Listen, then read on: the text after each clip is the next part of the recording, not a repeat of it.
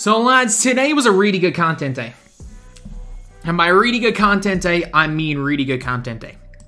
Like, the last 3 weeks have been moments of the month, this, and new season. And then let's not forget, like, moments of the month is coming in, what's it, 10 days? We're going to see moments of the month. So, yeah, just a very, very interesting couple of weeks for my team. It kind of makes up for the kind of disaster that was season 3. But at the end of the day, I always say it, like, if there's nothing in game, if something's bad in game, I'll talk about it. If something's good in game, I will talk about it as well. 2K have not put a foot wrong, really, other than for like the 3/4 of an hour, it was impossible to get the Tatum due to the Thad Young issue. But other than that, it's all been good. And then they also give us like a point guard, like Hughes, is just a demi. So we're gonna be ranking these from worst to best lads. So far, myself, I have completed 2 of the pink diamonds. So I've gotten up to, I can't remember who the pink diamond was. Whoever the pink diamond, the Larry Hughes one was, I haven't used them yet. I haven't opened the pack yet. Whoever the central playoff diamond was, yeah, oh yeah, Ben Gordon. I actually like Ben Gordon, I just haven't used them.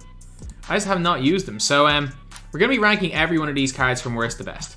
And again, I have not used every one of these cards, but I've used versions of almost every one of these cards, or cards with basically the same animation, so I'll be almost certain as to where they are. So, in last place, we have got Darko Milicic. 76 speed, 76 acceleration, 84 block. Does not get the greatest block animations, I will say that. I got all 15 blocks, sorry, in one game. Literally, TT offline, came up, used him with 2 giant golds, and got lucky that a gold point guard was on the other team, and I just baited him into chase downs every single possession. So we got that one. It did take a while. It took like 10 minutes for that game, but it was 0-0 for like 6 or 7 minutes, which is kind of mad. But yeah, Darko Milicic, he's not good. He doesn't do anything. He's not even a good shot blocker. He's not particularly fast. Even for a Ruby, he's not a good center. So he's in last. Then we've got Steve Novak. So Steve Novak can shoot, but his wingspan's shorter than his height. Base 10, on quick is still okay, but base 10 is still not a great release. His upper is kind of weird, and yeah, he's not. You can't really play him at the 4. You can't really play him at the 3. You can't really play him, period. Unless it's like some weird challenge where you need Knicks players. Novak, honestly, not the greatest. Like his Sapphire last year is way better than this card this year. Then we got Derek Fisher. He's just small. Like he's got shifty, he's got base 40. The problem is that he's small, and while his defensive stats are good, his defensive badges are not great. Other than Clamps doesn't have like doesn't have pickpocket, ball stripper, or like interceptor. The guy doesn't come with range, and you're gonna have to add it to a Ruby, which no one is. Look, Derek Fisher is not a very good card. Then we're on to the first amethyst right here. So I'm kind of gonna probably breeze through these. Like this video, hopefully it's not gonna take, like this video could take 25 minutes because there's 30 of these cards. I don't want to spend too much time talking about the guys that are legitimately worthless. And Kevin Willis, problem is he's slow. His release is terrible. Set shot 1 is bad. Like, I hate set shot 1. 79 3 ball. Only comes with 2 shooting badges, but he's got like bad lateral. His main thing is he's a rebounder. He's got a half brick wall, but the problem is, again, he's 7 foot, so he's not going to hit a damn screen. He is a tall power forward. I'll give you that. The guy's a tall power forward. But at the end of the day, he does not have much going for him other than that. He really doesn't have much going for him. Gold interceptor is not bad. Defensively, he's not horrific, but man, he's slow. Can't really shoot. He's here. Then we got Corliss Williamson. And you might be saying, oh, Corliss Williamson can't shoot. Yeah, but he's not slow. Corliss Williamson plays better defense, way better defense than Kevin Willis. He is only 6'10" or 6'7". But like, you could chuck in Corliss Williamson offline for the whole year and he'll hold his own. Like, as far as Rubies defensively go, he's like the Ruby version equivalent of a Bobby Jones type player. He's the best defensive Ruby not named.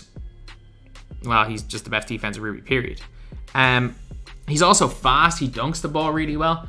Problem is, again, he can't shoot, which is why he's not higher on the list. But I mean, if they give him a 73 ball, this guy might be somewhere in the middle of this list. He's really, really good. He's really good, other than the fact that he can't shoot. which is why he's down this low. Then we got Big Baby Davis. Big Baby Davis can kind of shoot. He had 38 last year. He doesn't have 38 this year. He can't dribble. His defense is not, it's not good. It's not absolutely horrific. Most of his stuff is in like dunking a post game and inside finishing. But he's got a decent player build. I really like this. I can't remember what the version was. Flash Big Baby Davis last year I actually thought was extremely underrated. But nah, I probably put him, he should be below Corliss Williamson.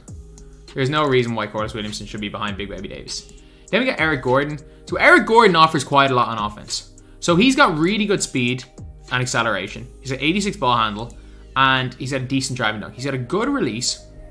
His defense, again, his stats aren't bad. The badges aren't quite there, but his stats aren't bad. And with that speed, he's going to be a competent defender. He's got a good wingspan and not the greatest height, but he's got a good wingspan. He's going to play quite well for you. And this is like the big kind of gap where you're like, you know what? He's actually one of the better Rubies. Like if I was playing with Ruby, if there was a Ruby Week Unlimited, he might make my team. Then we got Ace and Kid. So we've only seen one diamond, and we're gonna go to or one pink, amethyst, and we're gonna go to a diamond, or say 2 amethysts. We saw Big Baby. I just hate Jason Kidd. Like stats wise, he should be probably the best, and badge wise, he should be probably the best diamond in the game. Just the guy can't shoot. Like that 85 3-ball may as well be like 60, and that's just kind of the problem. Is that he is tall. Like look, maybe I'm being harsh on the guy but he just doesn't play offense. He can't dunk. He can't shoot. He legitimately does not play offense. And, like, look, Corliss Williamson's a spectacular defender as well. And I'm not going to put him any higher. Like, Jason Kidd, his dribbling's not even good. He doesn't even move well. Like, no, he's not, maybe he's not this bad. Maybe I'm, like, way too low on him, but he's not awful. Then we got Ruby Nick Anderson. I think Ruby Nick Anderson, even though he's not going to dribble the ball very well, I think he's just Eric Gordon with slightly better defense. Like, doesn't have as much speed. He's got a better release. 93 3-pointer, decent driving dunk, limitless. Doesn't have chef, but he's got a lot of good badges. He's a really nice 3-and-D player, and he's 6'6" with 6'9" wingspan, so he's not bad at all. Then we got Calderon. Now, I don't like Calderon over Jason Kidd. Screw it, no. Calderon's dropping below Jason Kidd. Calderon's not good. Like Calderon is basically his Ruby. He honestly is just his Ruby. Like not even great speed. He does it. He's shifty. He doesn't play defense though. He doesn't play any defense regardless of these stats and badges. So I'm going to put him here, but like Calderon and Jason Kidd are very close. One of them just plays offense, one of them just plays defense. But like no, the guy doesn't even come quick for his step. Come on, he's got to be down this low. We get Terrence Mann. Terrence Mann has got that base 115. It's his own release. I could not, for the life of me, find a green window in this release. His dribble sigs though are really good. 86 3-pointer, 87 speed, 87 acceleration, 80 driving dunk, which is pretty decent. Defense, he's alright, especially with his badges. Problem is, again, no quick first step. If he came with quick first step, I think we'd be looking at a decent card. But like that is not a cheap badge, and also, again, not coming with a badge that is kind of neat. Like it's one of those badges that you would just assume every card nowadays is going to have quick first step. It is important, and he doesn't have it, so he's a little bit lower. Then we got Thad Young. Thad Young doesn't do anything particularly well. He doesn't do anything badly. He's a pretty decent defender. He's moderately fast. He's a pretty decent shooter. His handle is okay. And his height and player build is alright. He's meh. He's so meh. Which is why he's kind of in around the middle of this. Then we got Otto Porter. And you might be saying, why is Otto Porter so low? He's not great. Like, defensively, like Otto Porter, stats-wise, is barely better than Thad Young. He just has good shooting badges. He doesn't get any good defensive badges, doesn't get quick for his step. He gets handles for days for absolutely no reason. Because he's not going to dribble the ball with these SIGs. He's got base 63, which is one of the most inconsistent releases in the entire game. Like, yeah, I get it, he gets sniper, he gets blinders. Doesn't even get range or chef. Or sorry, he gets range, he doesn't even get chef. Which doesn't, at the end of the day, doesn't matter that much. Like, look, I don't rate Otto Porter that highly. I really, really do not rate Otto Porter that highly. Then we got Marcus Camby. And you might be saying, like, I'm definitely gassing it on Camby. Camby, as far as interior defense goes, is spectacular. Like, he's got Half Chaser and Artist, Pogo, Intimidator, Rebound Chaser, Post-Hume Lockdown, Rim Protector, as well as, like, Goal Clamps. The only badges his defense is Menace. He's got 80 lateral and 97 block, and his rebounding is spectacular. So he's going to be a really just solid interior center. He's a little bit undersized to start, like, paint mashing at 6'11", but I think just below the halfway point is probably the best spot for him. Then we're on to our amethyst. We got Wes Matthews. So Wesley Matthews is a good card. Half clutch shooter. If they gave him range, he would be really damn good. So he has base dribble style, but he's base 38, which is a really good release. He's got 93 3 ball, unbelievably good defensive stats, especially on the perimeter. Not even terrible interior defense. Got pretty much all the key perimeter defensive badges on gold. No quick first step, again, is a bit of a problem, but he's a 3-and-D cone. It's not the end of the world. But he's a player that, if he had range, it would help him out a lot, but a really good card as is. Then after Wesley matches, we got our first pink diamond, it's Tim Hardaway. He's just too small. Like, he's 6 foot with a 6'3" wingspan. He doesn't come with range extender. He doesn't come with chef. So you have to add those badges to him. He doesn't even come with sniper. Defensively, he actually comes with pretty much all the defensive badges you want from him. Maybe you want brick wall as well. But, like, unless you're a huge Tim Hardaway fan. Like, again, I'm going to get him because I want to hate him. I'm going to get him. I might use him in, like, all-time Heat challenges, but, like, nah, he's not up to much. He's really not up to much. Then we got Byron Scott. So, Byron Scott, 89 speed, 89 acceleration, 92 3-ball. He's got 89 lateral quickness, which is not bad. 80 driving dunk.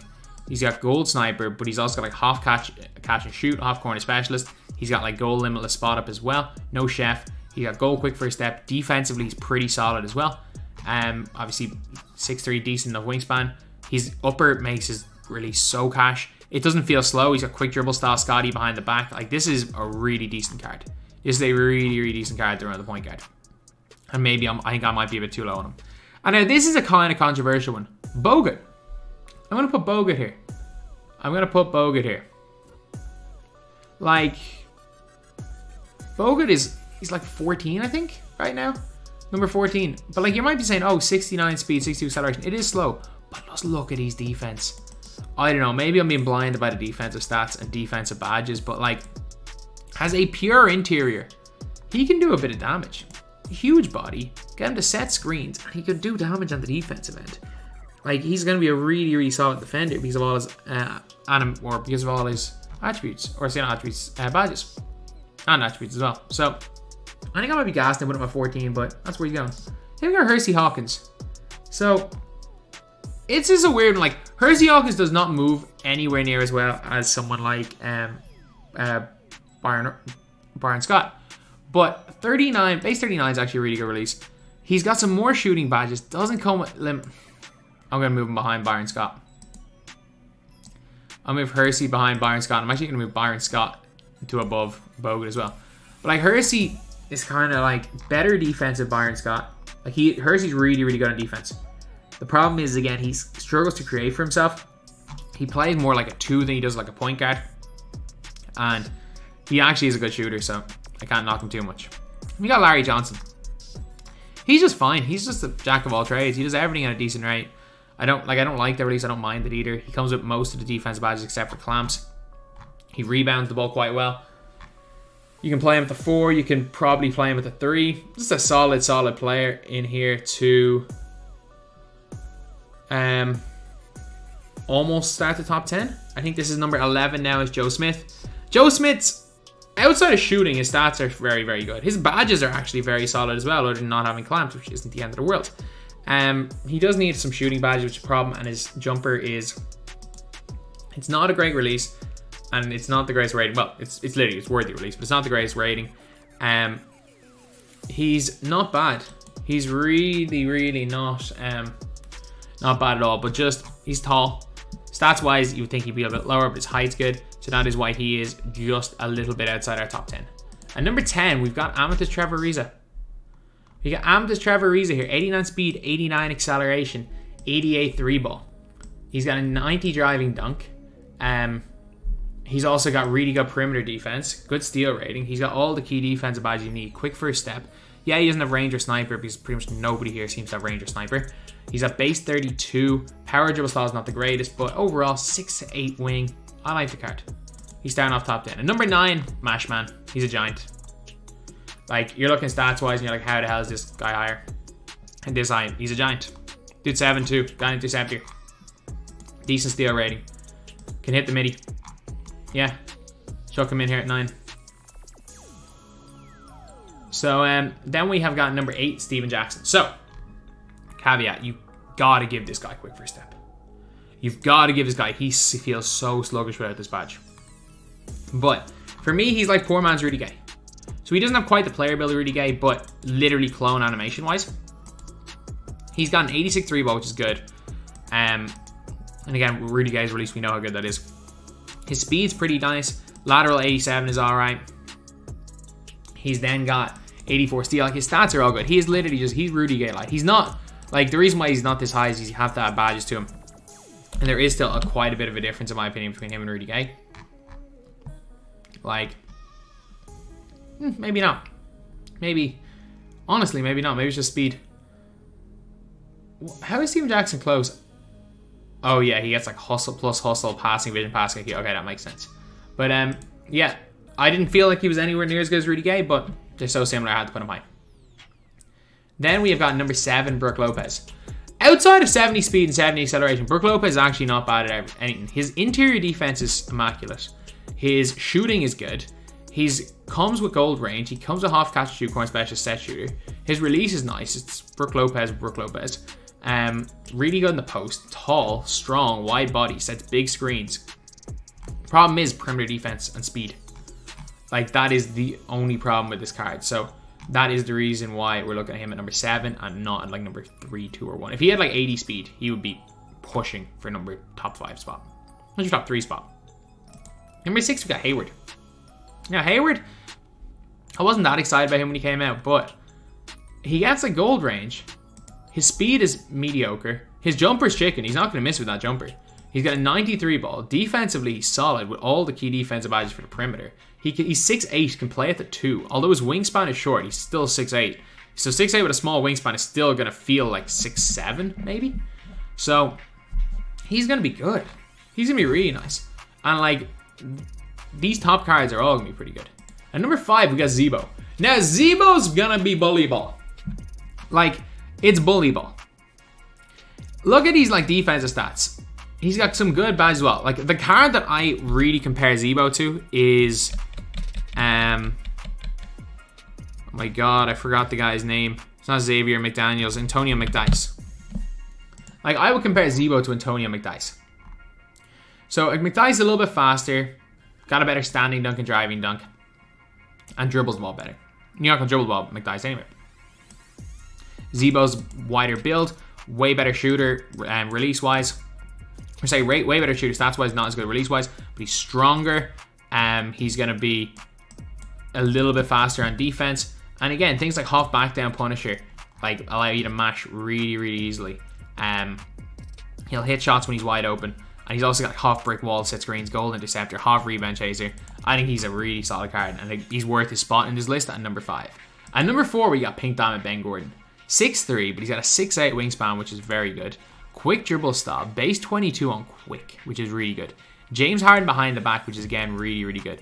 He's got limitless spot up on gold. He's got half sniper, mismatch expert on half as well. Volume shooter, dead eye, catch and shoot. 87 lateral, 87 steal. He's also got half pickpocket, gold interceptor, gold clamps. 95 speed with ball. His dunk isn't great, and that's the only problem, is he's not going to be jamming it on people. But like, he does everything else well. This is a really good point. This is like a Ja Morant level card. I'm going to be completely honest. This card is like, he's Ja without the dunk. His release is probably better than Ja's as well. Like, this is a borderline Ja Morant level card. Like, the gap between, I think Zebo's good, and then Ben Gordon. Like, Ben Gordon is the start of the really good cards. There are 4 really, really good cards here, and Ben Gordon's the start of it. Then we got DeAndre Ayton at 3. D-Rob Light. 79 speed, really good steal. Half interceptor for a center. Like, at 7'1", there are no other centers that are like that. A release that, for some reason, it's good. I was greening consistently with a 65 rated, 3-point rated amethyst. For some reason, I can't green with this card. He's got catch and shoot corner specialist. I just can't green with him. I don't know why. But 77 lateral is pretty okay. But that high steal rating, high block, big player build as well, long arms. He's going to be decent in the post. Got rise at post finish and drops out back down punisher. He's also got strength rating of 92, so he will just bully people inside. Yeah, DeAndre Ayton's well worth the spot, number 3. Number 2, Larry Hughes. Larry Hughes, secondary point guard, even though it only is a primary there. 84 3 ball, 89 speed, 89 acceleration. But look at his defense. Look at his defensive stats. tendencies aren't the greatest, but these defensive stats with half clamps, half ball stripper, half interceptor, menace, pickpocket, ankle braces. Like, he's legit. Outside of probably like Dark Matter Peyton, you could argue he's the #1 point guard in the game. His defense is 99. His jumper is chicken. He's got shifty. Like, again, yeah, guy doesn't have handles for days. So you're not going to want to... He's going to be like a better Marcus Smart. If you can get him even to like silver limitless spot up, he becomes an absolute threat. He becomes a real threat from the catch. So he's like a modern day, better and bigger Marcus Smart. And at #1, it's obvious. Like, it's Tatum. Tatum is #1. No question about it. Tatum's spectacular. Like, defense, absolutely elite. Offense, elite. Shooting, elite. Movement, not going to be the greatest, but his release became elite. Like, no, Jason Tatum, he's coming straight into my squad, no question about it. And unlike the last time where I thought Brown was better than DeRozan, no matter how good I think Ayton and how good I think Hughes are, and even Gordon, none of them even come close to Tatum. So yeah, that is it, lads. That is the video. That's ranking them from worst to best. Thank you guys for watching. Please like, comment, and subscribe.